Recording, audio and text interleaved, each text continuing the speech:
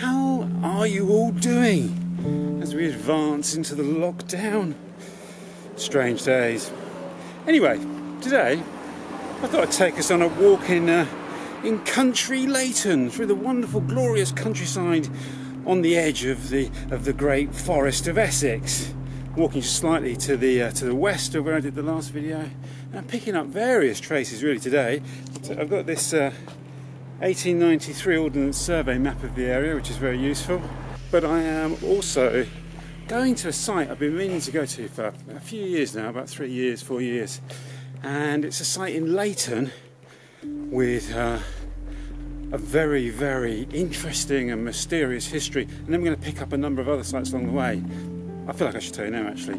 It's a fragment of old Roman road, which doesn't fit within the sort of the established understanding of the routes of the Roman roads that ran through the area. It's throwing up some really interesting questions. So I really want to go there and feel it, and then pick up the Bronze Age trackway, which runs through Leyton, and then we'll see where we go. Yeah.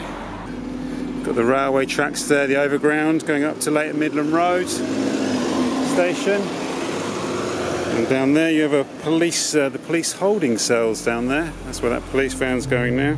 So we're just on the corner now of Hainault Road and Leyton High Road. These new build flats here, built on the site of what was one of Leyton's pubs up there. It was called the Three Blackbirds. And over there we have the famous Leyton Cricket Ground, once Essex County Cricket Ground. Brewster Road here that runs around the back of the cricket ground is a really lovely, elegant street, but we're not going to go down there. I think I want to go down Farmer Road and find my way into Roman Leyton, part of the new development. And there you see not an unreasonable queue outside Sainsbury's there. And there's Leyton Midland Road Overground Station.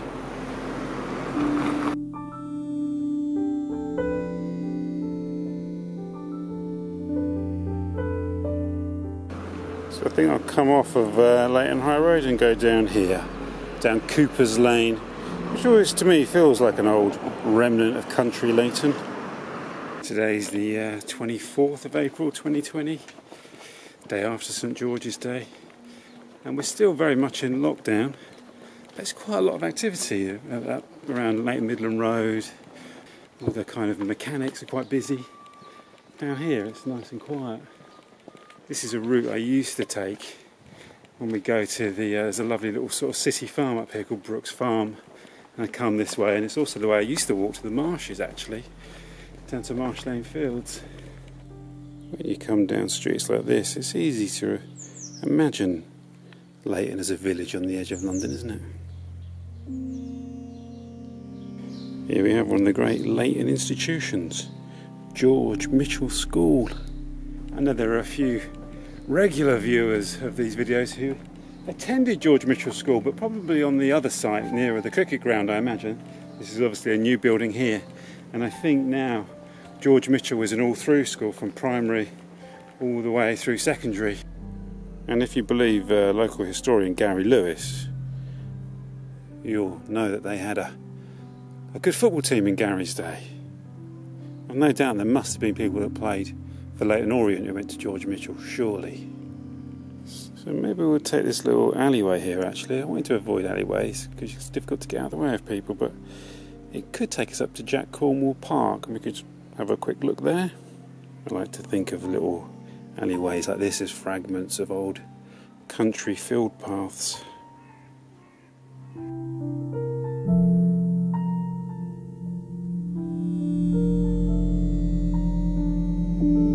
This is a real delight, isn't it?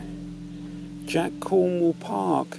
It was sort of done up a couple of years ago, named after one of the famous sons of Leyton.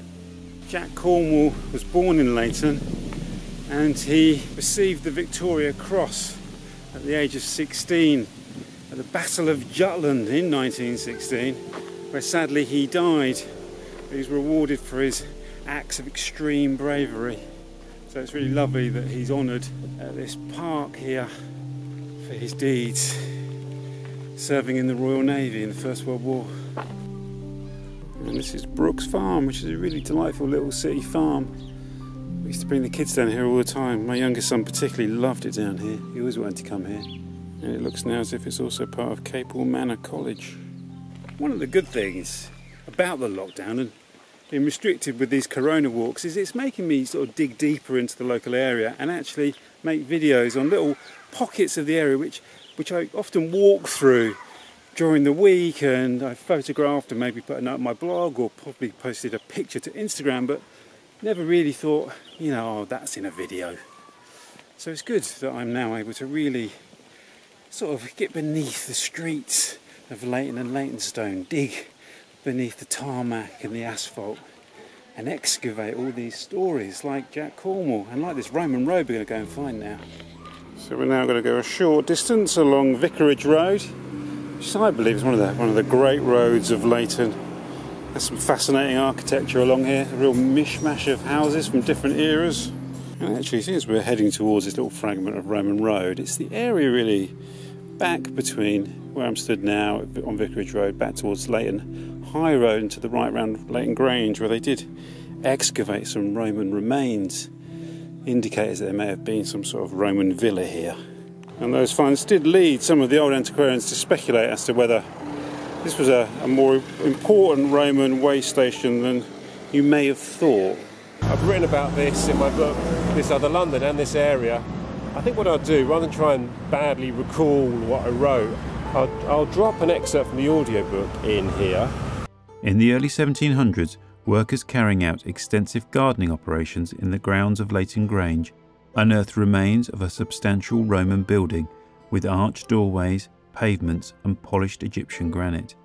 A moated encampment was also discovered in nearby Rucksack, later famous as the back door to the Olympic Park, that was also identified as having Roman origins. In his beautiful 1921 Story of Leyton and Leytonstone, W.H. Weston places the Saxon settlement of the Ley Tun in the area where Church Road cleaves from the High Road. He has visions of folk moots taking place on a green now built over with shops and housing, and that serves as a rat run through to the Byways Road and Walthamstow.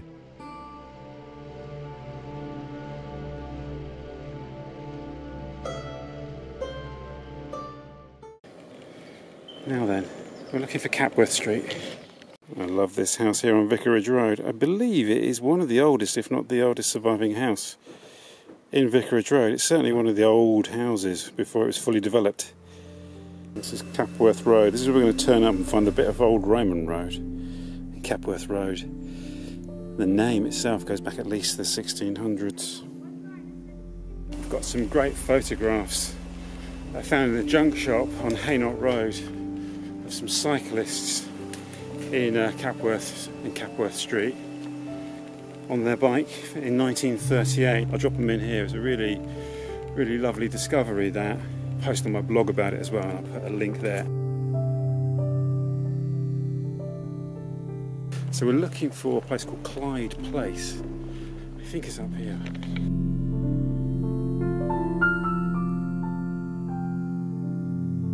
So here we go. I think the point we're looking for is marked by this old pub here, and no longer a pub, looks like it's somebody's home or some sort of offices. And this is where they excavated some fragments of old Roman road. So it's actually this trench here, trench 15, so it's not the pub, it's the bit behind the pub. Must be that new build there. Somewhere behind that wall. They dug up a fragment of Roman road. Looks like it was quite a small fragment, but it could prove to be quite significant. The article in London Archaeologist is titled A Road to Where? A number of theories have been put forward as to the route of this road. One was that it was part of the road between London and Great Dunmow. Ralph Merrifield has proposed that it might have been a Northern Fords road taking a slightly peculiar route. Or it could have been a road that connected up to Ermine Street near Enfield. It could also have been simply part of a local Roman road network connecting the other main roads. I think what surprised the archaeologists was that the fragment of road they found here was as wide as some of the really sort of important Roman roads of southern England, like Watling Street and Ermine Street. But it's not in a place where they expect to find such a significant road. They have an idea of where they think the Roman roads to Colchester and Great Dunmow pass through Leyton and Leytonstone. There's a little bit of disagreement, but they found various Roman finds around the area. They found fragments of road in the past, but this kind of threw a spanner in the works a little bit. What I'm intrigued by is how it aligns with the fragment of Bronze Age trackway that was excavated just up here on Leyton High Road near Leyton Green. So there used to be a couple of big tower blocks on this site here on the Beaumont estate, and they were demolished. I think it was around 2009. I used to watch them being slowly pulled down as I waited for the train at Leyton Midland Road in the morning.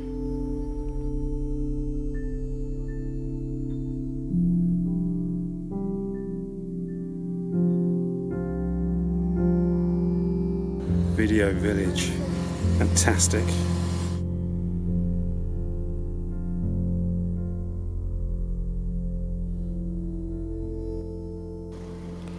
Tesco's Leyton, keeping everyone fed. Pepper's Ghost Pub, not a pub I've been in. I believe it's quite an old pub. It's named after a famous magician who was from Leyton, and this was the name of his famous trick. Now we're at Leyton Green, and there's the magnificent bus garage over there, which I believe was the centre of an industrial dispute. It became quite a notable cause, and once the home of Forest buses. So I think this gap here between the two buildings is where they excavated the fragment of Bronze Age trackway, which is incredibly intriguing, isn't it?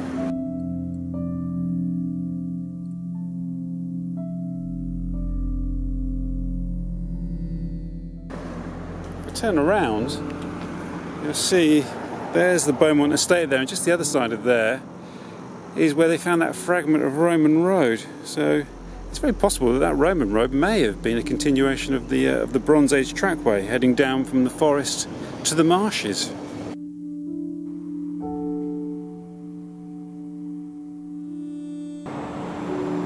Leyton High Road there, looking up towards Baker's Arms. We're not actually going to go that way though.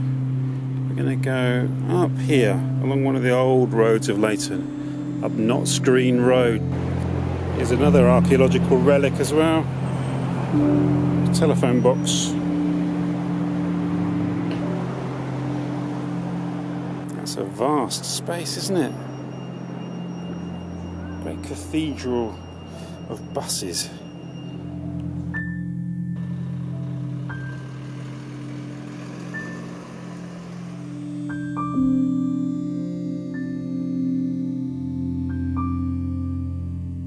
So here we are here. So you can see, look, all of this area here is all fields. And this is the same area today.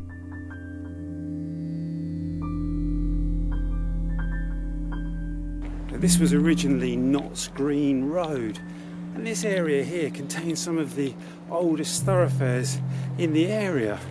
There was a Wild Street, which became Wide Street, and Broad Street, Chestnuts Walk. All of them were absorbed into the Leybridge Road. And some of those names date back into the 1400s. This would have been waste ground here between Leybridge Road and the edge of Epping Forest, which is just probably about less than a mile up the end of Leybridge Road from here. It's incredible. You still feel that old street pattern, don't you? I love this building here, by the way. It's one of my favourite buildings in the area.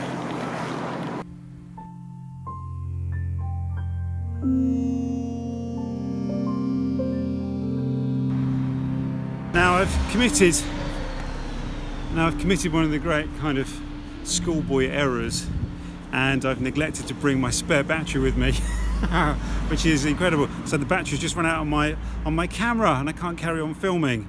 But what it does mean is that we can continue this walk on another day, and we'll cover Whip's Cross and the High Stone, and then the area around the Green Mountain roundabout. Oh, there's so much more to show you. So thank you once again for coming on this magical walk through the history of Leyton. We walked along a mysterious lost Roman road. We went to the site of a Bronze Age trackway. Wow! And there's so many more discoveries to be had. So I'm just gonna take a more direct route home now. And remember, stay safe, stay well, stay calm. I'll see you on the next walk, wherever that may be.